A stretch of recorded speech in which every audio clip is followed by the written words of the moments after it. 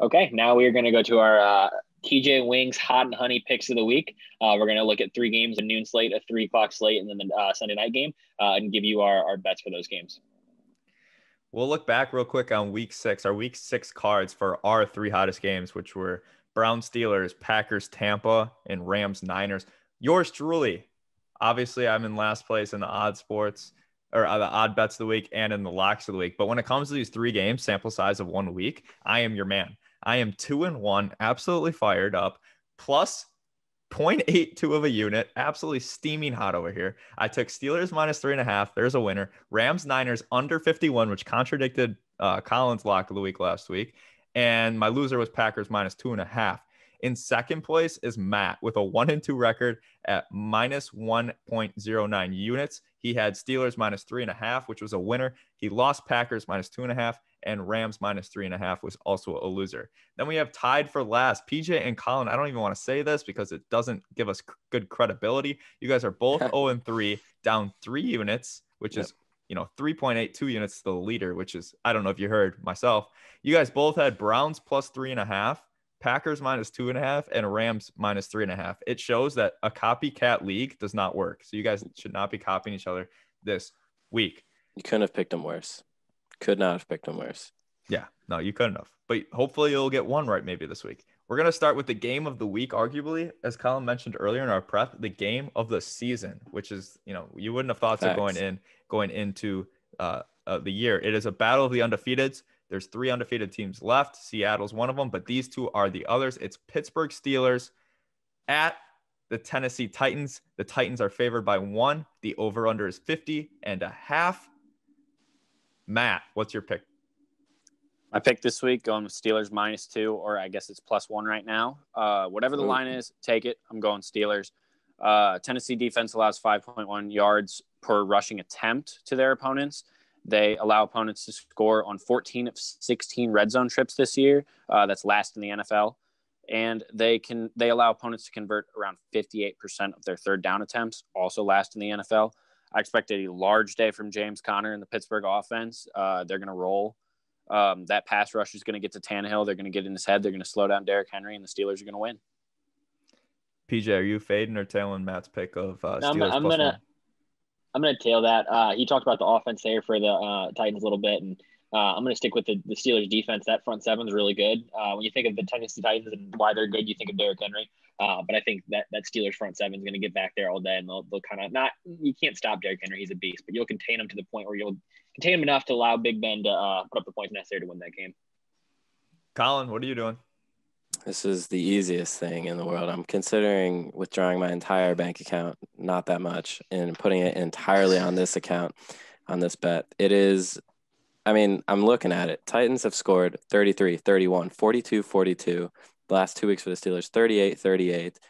Points, overs, over 50.5, over team total for the Steelers, over team total for the Titans. I'm addicted to the overs. Give them to me. I don't want to mess with the game. I don't want to even root for a team because I just want to enjoy some 2 undefeated good football teams. Derrick Henry might be the best running back of all time. I could watch him throw Josh Norman to the ground any time of the day. Give me the over. All right, I like it. So we got 2 guys on Pittsburgh, 1 guy on the over. And this guy, he didn't get to make an appearance last week, but he wants to make an appearance this week. So we're gonna let him. It is time for Dog the Dog.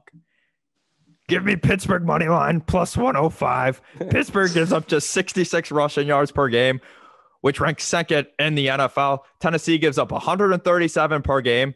And James Conner, Pittsburgh's running back, has over 100 rush yards in his last 2 games. Tennessee does have 157 rush yards per game, but they have not gone up against a defense like Pittsburgh. Pittsburgh has sacked quarterbacks 5 times a game. Tennessee only allows 1 per game. Tannehill will get hit. Pittsburgh money line +105. It's a good pick, Dog. Good pick. Good. Can you even call the Steelers a dog? Dog? I mean, the odds +105. Technically. Is that dog money? Is it dog money? I think it's dog money. Yeah. All right, so Like Chihuahua nobody's on money. the Titans. Last time we had a consensus pick, we got destroyed by the Packers, Buccaneers. So thank you, Colin, for taking the over instead of Pittsburgh so we can You win. know, I mean, it's free, so I think everyone should take it. You should take your parents' money, your family's money, put it all on that. Is it a flack? Is it a flack pick? No. I mean, The future wife and kids pick. WFAK. I mean, yeah, I have no issue throwing my kids' college fund, my wife's spending money out the door. I mean, it'll double. It'll double by Sunday at 4. So they'll be happy. I don't think that's the lock, though. All right, PJ, I'm coming to you for the 3:05 game that we're covering. It's Seattle at Arizona. The Seahawks are favored by 3.5 points on the road versus the Cardinals. Over under 56. What's your pick? It's the Seahawks. Russell Wilson's the MVP of this league currently. It's going to be a fun game to watch. Those two quarterbacks going back and forth. Kyler and Russell is going to be really good match to watch. But I just think Russell Wilson. I always roll with the quarterback's the better quarterback, and I just think Russell Wilson's clearly the better quarterback here. So I'm rolling with the Seahawks. Matt? Colin, earmuffs real quick. You're not going to like this one. He's literally wearing them right now. I'm going with the under 56.5 on this one. Sick. 56. 56. I'm going to go with the under 56. That half point doesn't bother me. Arizona's hit the under in all 6 of their games this year. Seattle's 9-2 on the under during their last 11 matchups as a road favorite.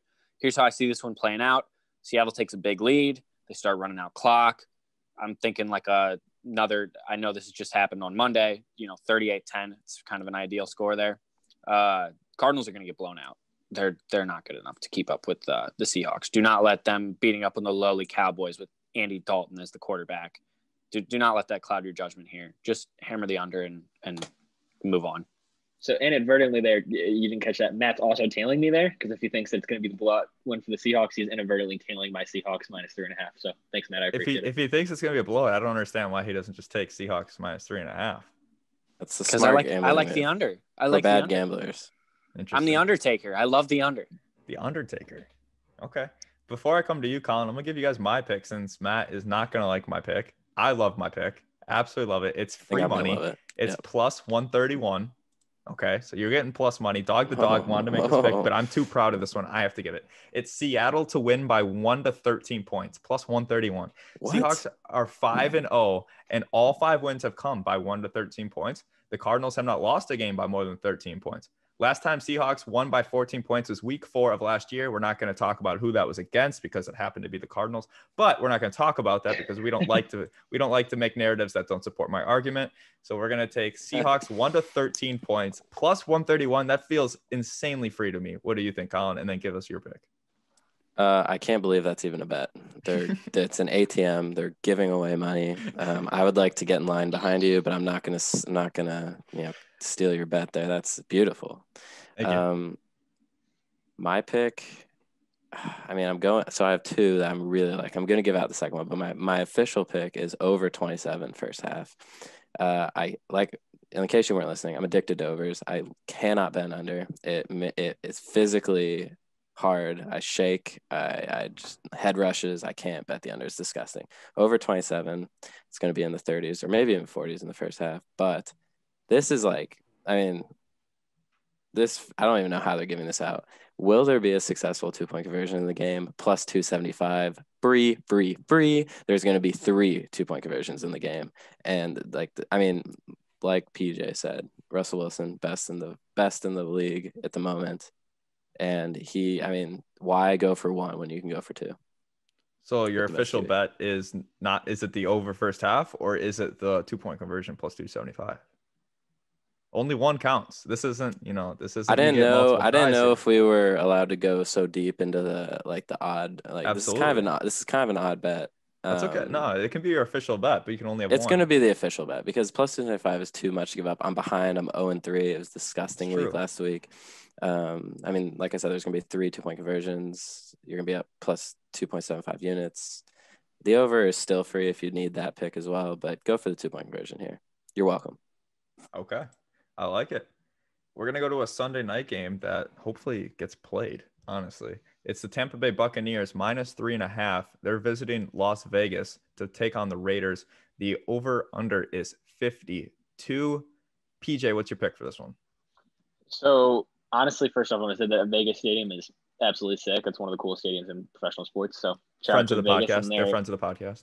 Death Star. Not yet, but if you want to be friends with the podcast, any Raiders players are welcome to come on the podcast. We'd love to have you. I bet against Tom Brady last week. I can't do it again. He embarrassed us. We had our consensus on Aaron Rodgers there, and he just absolutely embarrassed us. So I'm going to go with Tampa Bay minus 3.5. Tom Brady's been a lot better than he was to start the season. He's actually starting to get rolling a little bit. He's a dangerous man when he's playing well. So I'm going with Tampa Bay. All right. So you're taking Tampa Bay minus 3.5. Matt, you fading, tailing, or going somewhere else? First, this game, the line on this, it reeks. It stinks like garbage that you put out on the curb, gets rained on, and then you realize it's a holiday weekend, so they're not picking it up, so you got to take it back in and let another week's garbage build up on top of it before it gets picked up. It stinks. It's gross. With that being said, I'm going with the Raiders' money line. This is a John Gruden revenge game. He hates the Buccaneers. You think he hasn't had this game circled for months? He knows. He's ready. I'm going to sell high on Tampa Bay here. I don't think they can string together 2 in a row. I believe this line might be taken off the board at some places, but when it comes back, you might even get better money on the Raiders, depending on what their O-line situation is right now with the Rona. So I'm rolling with Raiders money line. That's what I'm going to go with. All right. Our resident contact tracer, Colin Ritter, might have to contact who they've been with. If they've been with Derek Carr, have they been with Josh Jacobs? Have they been with John Gruden? Give us some inside information. Do you have any inside information on your calls, and what's your pick? Listen, I am currently tracing for the state of Arkansas, but my services are whoever is willing to pay. So if Nevada needs me to come contact trace Raiders, I will do it, and I will do it happily. And because of that connection, I'm taking the Raiders plus the points. But here's my real reason. After watching Tampa Bay, I've watched them a couple of times this year. And last year I watched them a lot because I had a couple of their players on my fantasy team, and they were a fun team to watch. Godwin, Evans, up the field, James throwing picks, sixes, throwing touchdowns, points. Again, I'm addicted to points. But somehow, and I've known this for a while, Tom Brady gets put on a team and he just sucks the fun out of the game. Dump downs to Ronald Jones, little slants to Mike Evans. Where's the yards? Where's the yards in the air? He can't throw. He's washed. Gronk is catching passes. It makes me sick. I don't want to watch Tampa anymore. They're a fraudulent team who somehow beat up on the Packers last week. It doesn't make sense. Give me the Raiders. All right. As Max Kellerman would say, the fate of the universe in one guy's eyes or hands. I don't even know what the saying is, but you know what I'm talking about. Are you having Drew Brees or Tom Brady complete a 50-yard pass into the end zone? Neither. I'm having I'm fate of the universe. Tom. Give me Andre Iguodala. Give me Andre Iguodala. I would rather have Taysom Hill throw. Tom. I really don't think Drew Brees can throw the ball further than 5 yards right now. Like, I actually think that he's physically incapable of throwing more than 5 to 10 yards.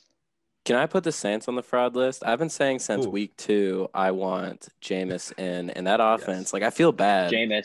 I feel bad for Jameis Mike Thomas.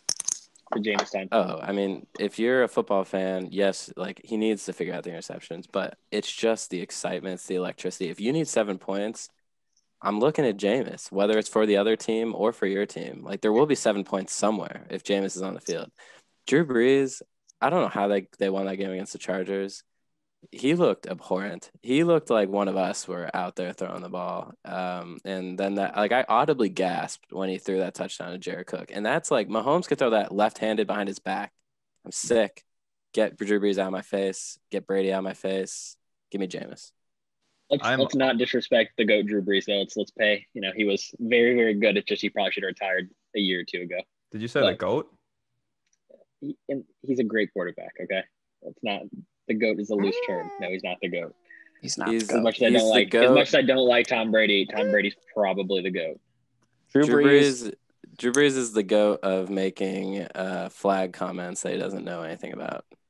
Drew Brees is Rex Grossman with some clout. That's it. He's not special. Whoa. He's Rex Grossman with clout. Whoa. I'm going to fade that comment right there. He's Rex Grossman with Tracy Porter on his team in 20. My. Yeah. Rex Grossman with clout. Disrespect for Drew Brees right now is absolutely sickening. I mean, if the Saints don't get that onside kick to start the second half, he doesn't even have a Super Bowl ring. Facts.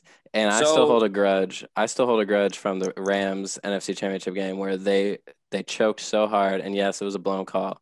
But the Rams should never even been in a position to tie the game. And then we were forced to watch Rams Patriots, which I will never forgive the NFL for making us watch. That was the worst Super Bowl in the history of Super Bowls. 13-3. In St. Louis, being from St. Louis, you hate the Rams. Everybody hates Tom Brady and the Patriots. So it was literally that was the worst case scenario for who I could have watched in the Super Bowl. It was absolutely horrific. It was the cheaters versus the leavers. And then the game sucked on top of it. All right. The biggest play in the game was a 35-yard pass to Gronk that didn't result in a touchdown. I can't believe this. Fact check that one, but it could be right. So I am also putting the Saints on my fraud list. Thank you for bringing that up, Colin. That's my first team to go to my fraud list. I've got some others, but we'll wait for their games to come up before I mention them. You guys gave your pick like an hour and a half ago. Do you guys mind if I like give my pick or choose end it? Go ahead. The viewers will mind. Honestly, I'd really well, it's fade Mike season, so they want my pick to fade me. This one's really tough for me just because of what Matt was saying with their offensive linemen. They have all 5 of them not practicing right now because they've been in contact with somebody with COVID. I mean, the odds could really change on this game depending on that. So if they don't play, I really like the Bucs. So I'm just going to take the Buccaneers -3.5 and just say that I don't know what the Raiders are going to be throwing out there. So I'll just take the known team in Tampa, but I do not like that pick at all. It's my least favorite bet of the week. It is the average Joe pick of the week, also by laying 3.5 with Tampa Bay. Any closing thoughts, boys? Just trying not to be a square this week is all. Thank you to TJ Wings, our sponsor of this segment. Wings sound pretty good. Go eat TJ Wings. Their hot and honey wings are the best in St. Louis for sure. Probably not lying. Best in the St. Louis area. And go read our article on our locks as well for Sunday. We each give our lock of the week. And TJ Waynes also gives their lock. If they hit their bet, who knows? Maybe a little discount. You'll have to read the article to find out what that discount is, or if there is one. Hint, there is. So go read that article and root for their picks so that you guys can get some discounted wins this upcoming week. All right, guys, best of luck this week. Good luck catching me in the standings. I'm 2-1, hot as can be. Get off the tracks. What are you in our locks? What are you in our locks? And that's all the time we have for today. Thank you so much, everybody. We'll see you guys next time.